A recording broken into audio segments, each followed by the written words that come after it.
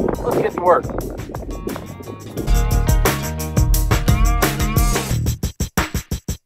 We're using this post system right here. We're not going to pour concrete, and this is a drive-in anchor system.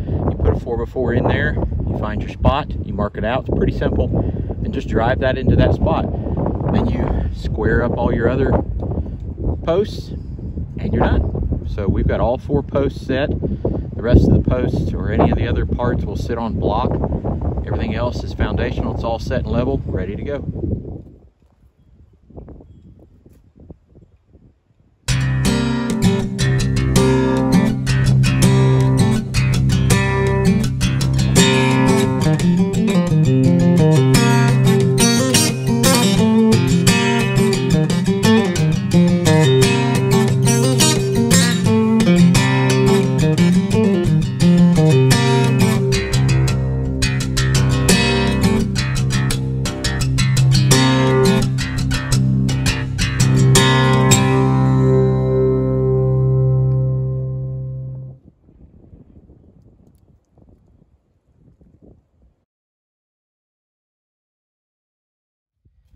So we've got the 2 side walls up, and we've braced everything. We're preparing to do the back wall, and as we do the back wall, we're doing it so where we can go ahead and set up for the raised beds. Everything is going to be framed up for the raised beds, and so let's do this wall, and then we'll move to the front where the door will be.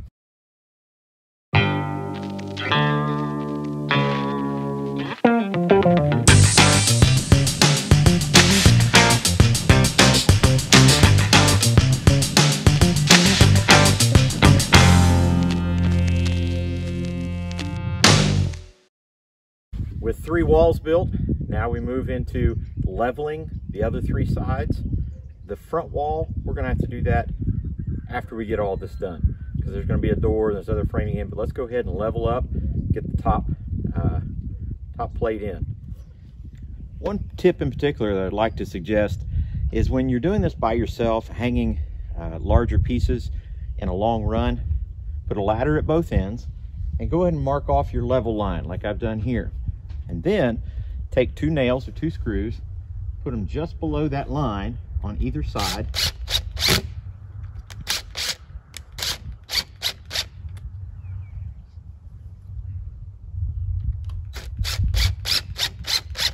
That way the board can rest on these when you're working down there. The other thing that I've done is I've already started my screws at every point along the board.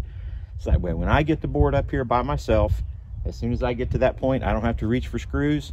I just grab my gun, put it in its spot, put the screws in. So now I can work from that end after propping the board up here. The reason why I use 2 is if we use just 1, it has a tendency to tip around a little bit. This will give it exact support and it'll keep it in line with where it needs to be.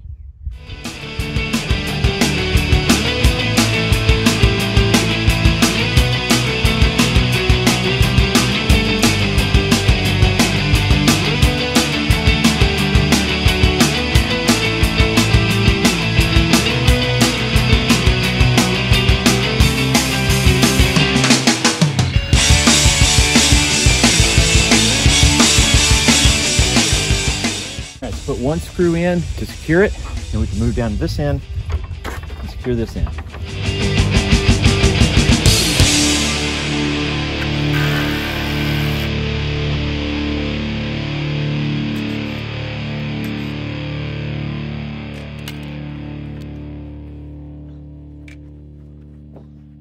With the exterior framing pretty much under control and completed, now we're going to backfill and fill in with some gravel, so then we can start making the raised beds.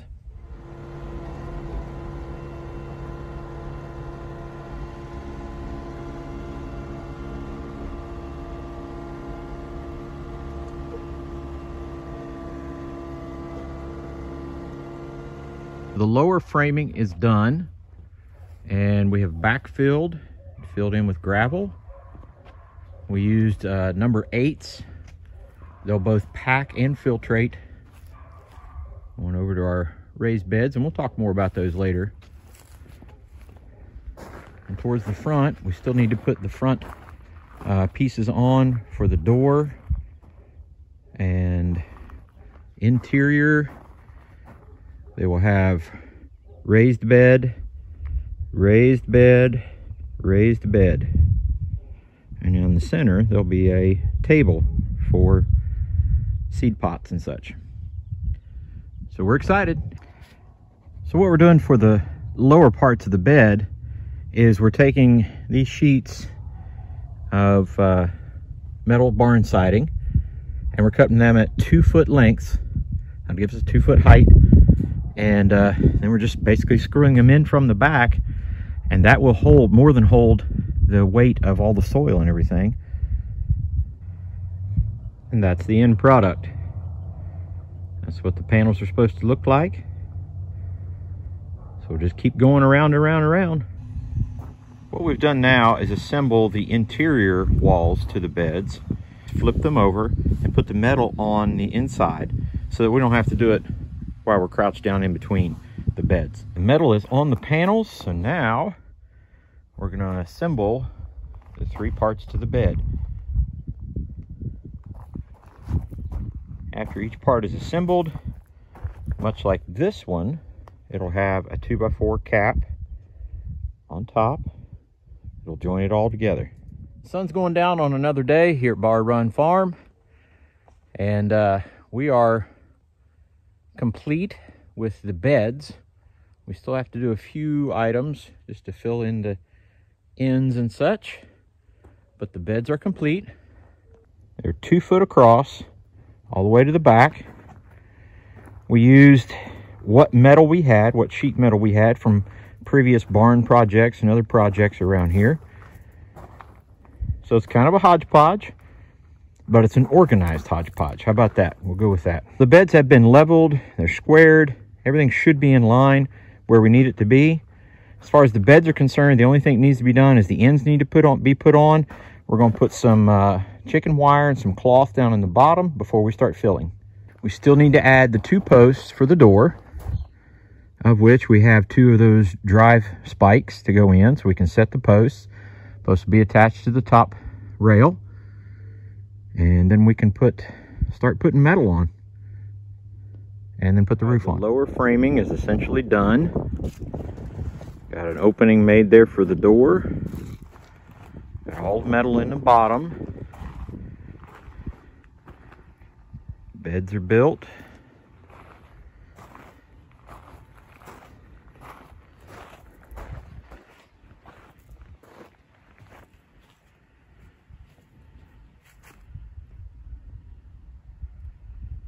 So now we're ready for a roof and sides and to put our soil in. We'll probably do the soil first just so we can do that without having to have any obstructions in the way.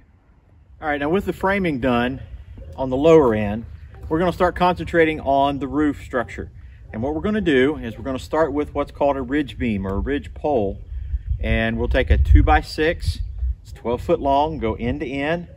We'll create a structure to hold it in the center to begin with, and then we'll work the rafters off of each part there.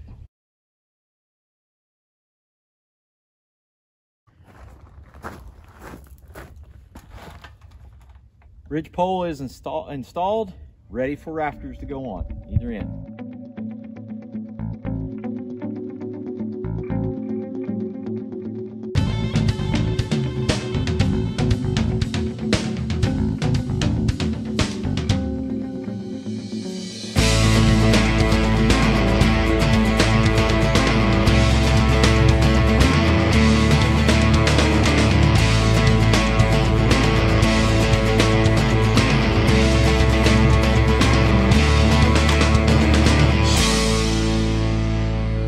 It's a damp, foggy, kind of even cool St. Patrick's Day here on Bar Run Farm. The upper structure is complete, the roof structure is complete, got the purlins on, got the trusses up, and we are ready to put sheeting on the roof. It's going to be a bit of a challenge. We're going to use a polycarbonate.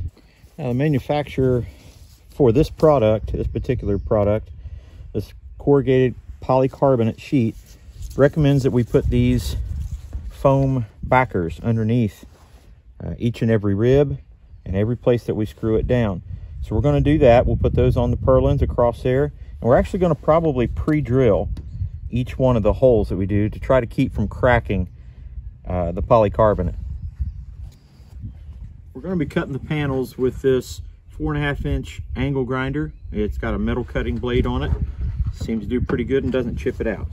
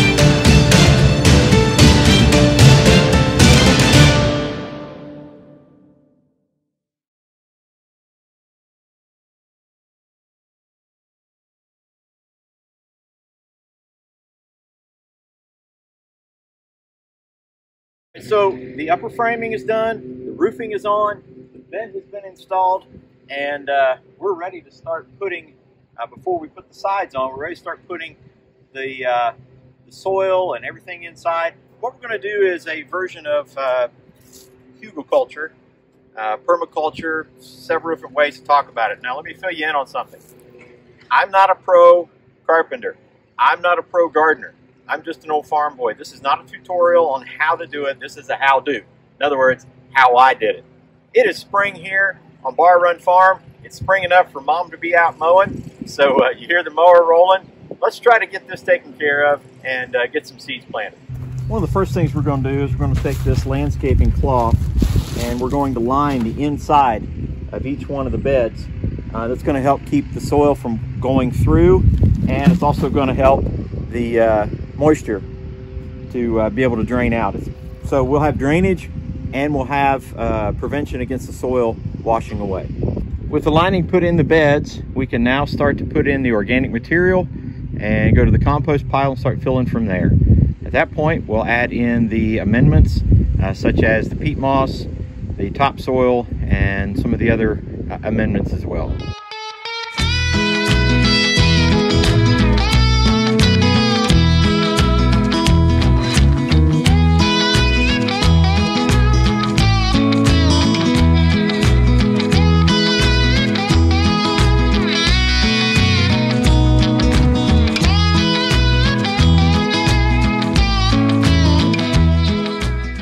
For our soil mix, we're going to use this peat moss. We'll use half a bale in each load. We use 2 bags of topsoil, a half a bag of compost. We're going to put about a cup of triple 12 and a cup of ag lime. We've also got some blood meal and bone meal. We'll just kind of sprinkle a little bit of that across the top, and that will be our soil mix. Beds are completed. They've got their fill of soil and nutrients that they need. Everything is filled up, ready to go. We've already done a full soak over the entire bed twice. The peat moss sometimes can be a little dry, so kind of working that all in there will help out. So we are done with that portion. Now we can begin to work at enclosing the rest of the greenhouse and the grow house. Stick around.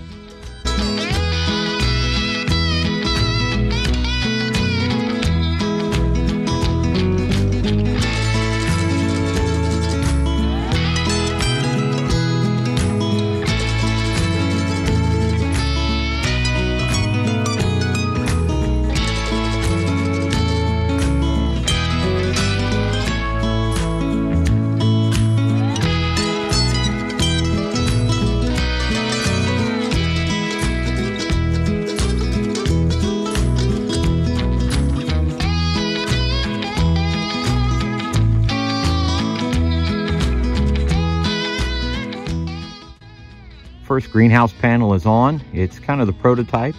We've made our decision on how we're going to attach them so that they can be removed and put off and on. So that's our next step.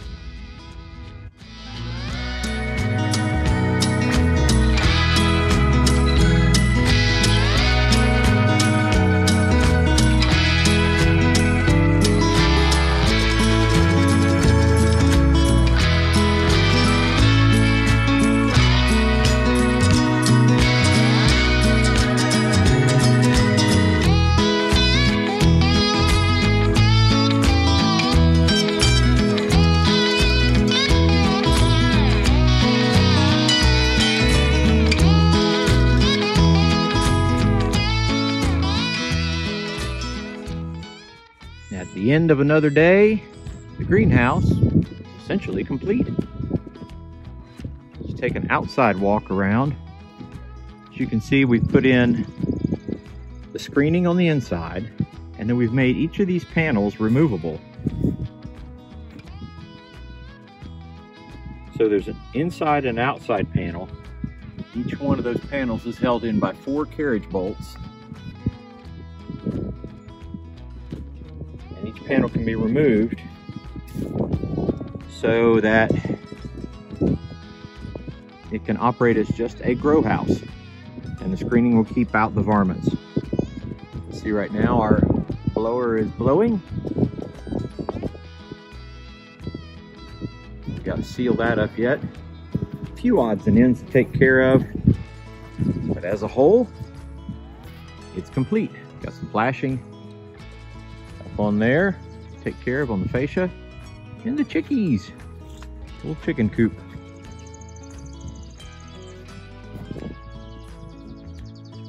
Final panels went in today, and here is the front.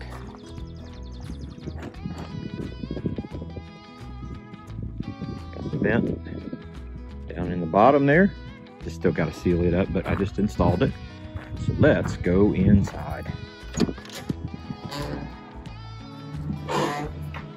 We just finished up today, and outside is about 50 degrees, and we have our temperature control, fan control, right here. And a little bit ago, it was 79 degrees. And I have a setting where it is set on high temperature and low temperature mode. It's got a humidity setting, a low temperature, a high temperature, high humidity, and low humidity setting. So right now the fan is set that it will not come on until it is 95 degrees in here. And that is to a thermostat wire, which I don't have exactly the way I want it, but there it is. And it goes up there. And then we added in a retractable shade cloth. Again, it's not 100% where I want it to be, but it's pretty much ready to go. We used it earlier today and it made a big difference in here. And that shade cloth will be able to be pulled clear to the other side via those cables. So we can shade our plants in here, or us if we're in here. Here's the raised beds with the soil in them. We've been soaking that down. It's kind of that peat moss is kind of dry, so we've been soaking that down a little bit. So we're gonna have plenty of space in here. There's yet to be, we're gonna bring electric in. It's just a couple feet over that way. We're gonna bring it up here and put a light and a couple outlets in here. And there's the vent. So it's pretty much ready to go.